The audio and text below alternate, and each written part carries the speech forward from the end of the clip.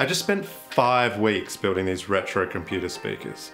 I thought this would be a simple project, but boy was I wrong. I'm calling these the mid-90s, after the movie. A speaker I designed to blend 90s nostalgia with modern sound. In this video, I'm going to show you the journey I went through designing and building these speakers multiple times. But to understand where this all started, first we have to meet Dr. Robert. He isn't just the world's biggest classic Mac enthusiast, he's also my cousin. I know, the resemblance is uncanny. Hello, I'm Dr. Robert Hearn, a lecturer in IT at Murdoch University. Part of my work, I'm also a gaming historian. Beside me, I have my LC575, my very first computer from 30 years ago. Alright, so what do you want these speakers to do? I want them to be able to play quality mono sound with a reasonable amount of bass, and to be able to finally have some good speakers with this machine, since the internal speakers are a little bit flaky after 30 years. After chatting further with Robert, he told me he wanted me to base the speakers off these old Apple design powered speakers to match the aesthetics of his Mac. Designing speakers based on these bits of plastic from the 90s might seem like an odd idea, but I love it. It gives me a big dose of nostalgia whenever I see one of these. They take me back to my 11-year-old self, pumping the gorillas and asking the big questions like, if I send my sim to the pool and remove the ladder, what will happen? By today's standards, these speakers sound pretty bad. And a quick measurement shows the engineering is lacking. That line is supposed to be close to flat. And there's a reason small computer speakers like this have fallen out of fashion. Making bass with a tiny speaker like this is hard. As the box gets smaller, you lose bass, even if you keep the same tuning frequency. And to keep that low tuning frequency needed to make deep bass, you have to make the port longer the smaller the box gets. And as is way too often the case, the solution to this problem is money. Drivers with tiny little motors like this, they don't make much bass in small boxes. But drivers with big motors like this driver works great in small boxes. But this driver is like 15 times the price of this one. And the budget end of catalogs are just filled with drivers like this, with weak motors that cannot make bass in small enclosures. But there is a diamond in the rough. This is the Dayton ND91. Its little motor looks small, but it's packed with neodymium magnets. These magnets are more than 10 times stronger than ceramic magnets. Even in a little 1 litre box, we can get decent bass using this driver. It's not the cheapest little driver, but it's not the most expensive either, and we're gonna need it to make our little speaker work. I'm gonna pair the ND91 with this little tweeter, and we're gonna power everything with this little plate amp. The plate amp comes with these front panel controls and Bluetooth, which we're gonna need as headphone jacks are fading from existence. Here's my design.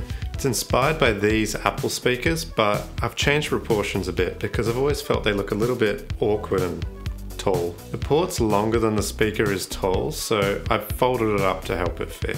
I've also decided that slicer generated supports are evil. They print inconsistently, especially when you distribute the plans to a whole heap of people who all have different printer setups. So from now on, all my new designs will be support free. To make that work here, I'm going to print the speaker on its back. And where there's overhangs in the round port, I'm going to make it this teardrop shape. Printing an entire speaker without supports is a little bit scary, but let's see how it goes. Yes, my 3D printer is in an actual jungle. Oh, it's looking so good. Perfect. I'm pretty happy with how this came out. I mean, the port printed, no supports, no problem. The only issue is the tolerance is a little too tight to push the sections together, and the woofer doesn't really fit in the cutouts, so make a few tweaks to the front baffle, reprint, and we should be good to measure. Alright, the first prototype is done. It's a bit of a mishmash of a whole bunch of different leftover filaments, but it all fits together really nice and it'll work for taking measurements. I took 146 measurements of this speaker, covering 360 degrees both horizontally and vertically for the tweeter and the woofer. This might sound like stupid overkill for a speaker like this, but as you'll soon see, the better your measurements are, the better your crossover will be. It took me less than an hour, and it's basically free sound quality. I finished taking the measurements, and one thing really stands out. The tweeter shows a whole heap of odd peaks and dips in the lower treble. What's super interesting is that if you look at the woofer, it shows the exact same peaks and dips.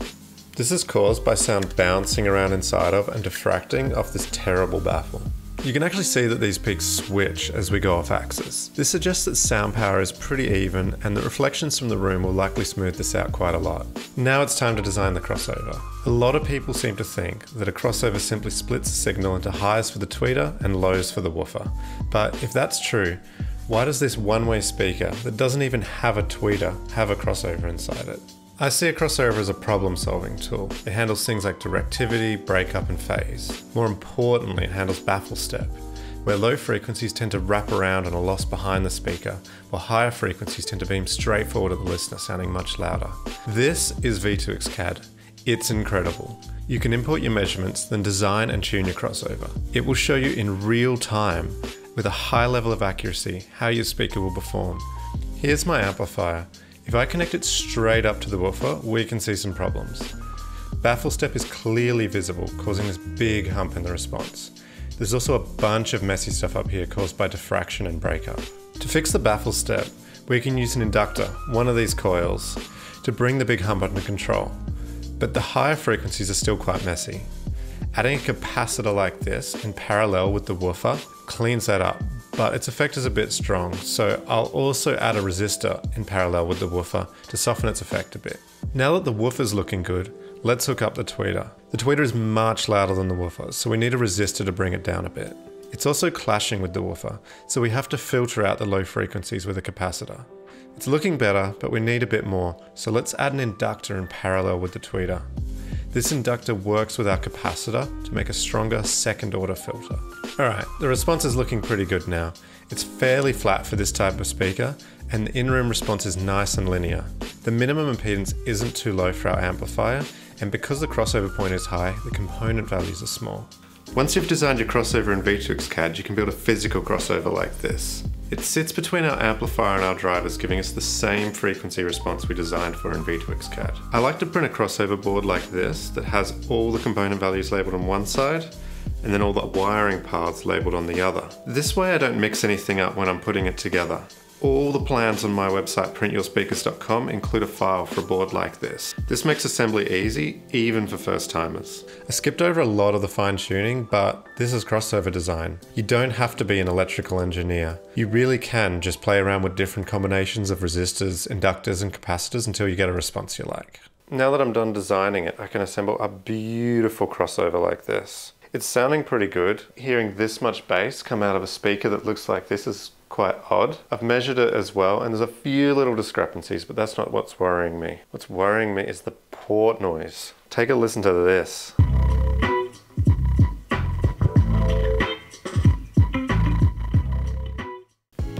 That port noise sounds like someone blowing through a straw. I thought I could get away with using a tiny little woofer and a tiny little port like this, but I was wrong. Now I have a real problem because there's a lot that needs to fit inside this tiny little speaker, and it's not as simple as just making this hole bigger. If I increase the port area, tuning frequency is going to increase along with it. So to bring it back down again, I have to make the port longer too. This is starting to worry me a bit. And I know some genius is about to comment, why not just use a passive radiator? Well, firstly, that'd be cheating. Secondly, they're actually really expensive. And you can't just use a passive radiator. They have to move twice as much air as the woofer, so you need 2 per speaker. And the biggest reason is that it's fucking impossible. Where are you gonna put them? Anyway, time to print the next prototype. I'm pretty happy with how this has come out. The offset port in the back I think is actually pretty cute. The only issue is that I don't think this plate amp's gonna fit, so I'll have to tweak that a bit. But I'm still gonna test it just to make sure we've actually fixed the port noise.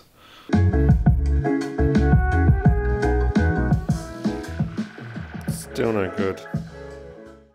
This is starting to get scary. I'm already worried there isn't enough room inside the speaker for all these parts. And now the port has to get even bigger. Maybe my imaginary YouTube commenter was right. Maybe I should just use a passive radiator.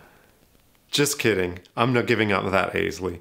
This is 3D printed audio and I've still got a few tricks up my sleeve. I can hide parts of the port in the walls of the cabinet and fold it up in 3 dimensions, which should give me a bit more space. If you doubt how good 3D printing can be for speakers, you just try and build something like this out of wood. But I have to admit, Drawing a port like this in Fusion is not a trivial task.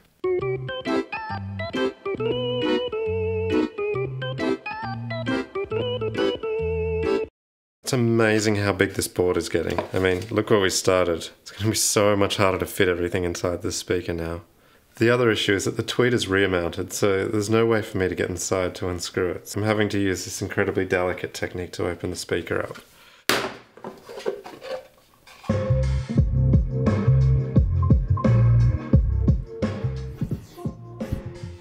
Because of all the changes I made, I ended up having to fully remeasure and redesign the crossover. But I got it down to 4 parts, which is nice.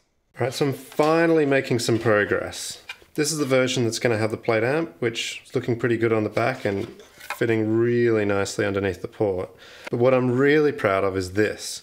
These are the front panel controls. They're nice, but they don't really match the aesthetic of the speaker. So what I'm going to do is bury them inside the front baffle. So made a little space for them there, and then these custom buttons go over the top. And there you go. Custom buttons that you can print in whatever color you like, whatever logos you want on them you like, and they can match the aesthetic of the speaker.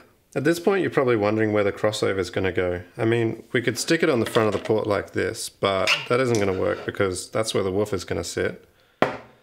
We could stick it on the side like this, but then I won't be able to get an Allen key to the screws to be able to hold it in. So what I've come up with is I'm going to screw it to the back of the baffle here. I have test fit this and it does seem to fit, but fingers crossed. It's time. Will this fit inside this? If this doesn't work, we might need a complete redesign, so let's see how we go.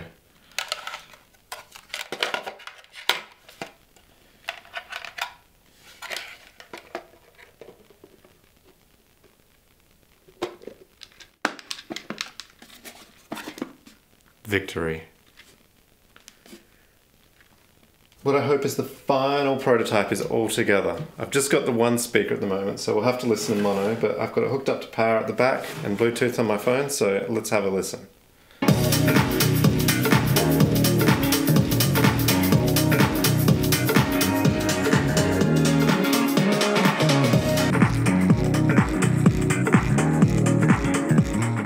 Still not over the bass from this thing. It doesn't look like it should have any, but honestly, you have to hear it to believe it. One issue I'm having though is these buttons are rattling terribly. So I think my genius idea needs a little bit more refinement. I think refinement's been achieved. I printed 4 different buttons. Each adds a different amount of preload to the switch underneath. And I think 0.25mm of load is perfect. I don't think this is rattling at all and the button still works great. So I think we're ready to make the final speaker.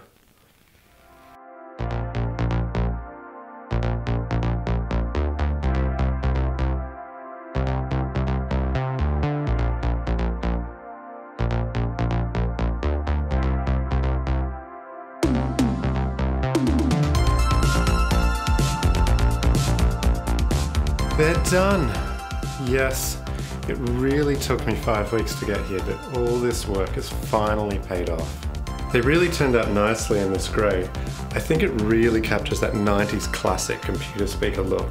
And they sound great. Just listen to the difference between these and Apple's computer speakers.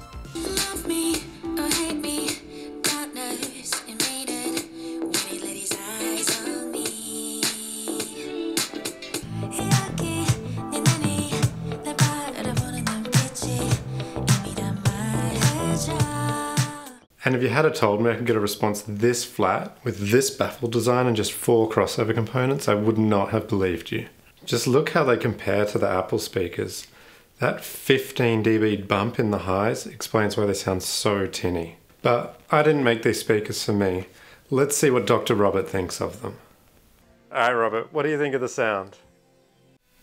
Well, they play audio with bass in reasonable quality and they don't interfere with my screen. That's all I can ask for, because I honestly couldn't find any other ones that weren't either old and distorted or they interfered with the screen, so... Awesome. Yeah. I'm calling that a success.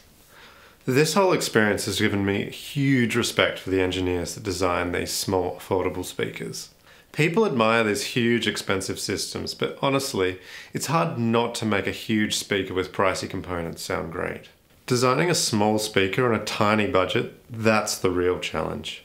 I have plans to take on the likes of Bose and JBL and build a little portable Bluetooth speaker, but I'm gonna save that one for when I emotionally recover from this project. In the meantime, you can find the plans for the mid-90s at printyourspeakers.com. Links in the description. In the next video, I'm tackling center channels, so I'll see you then.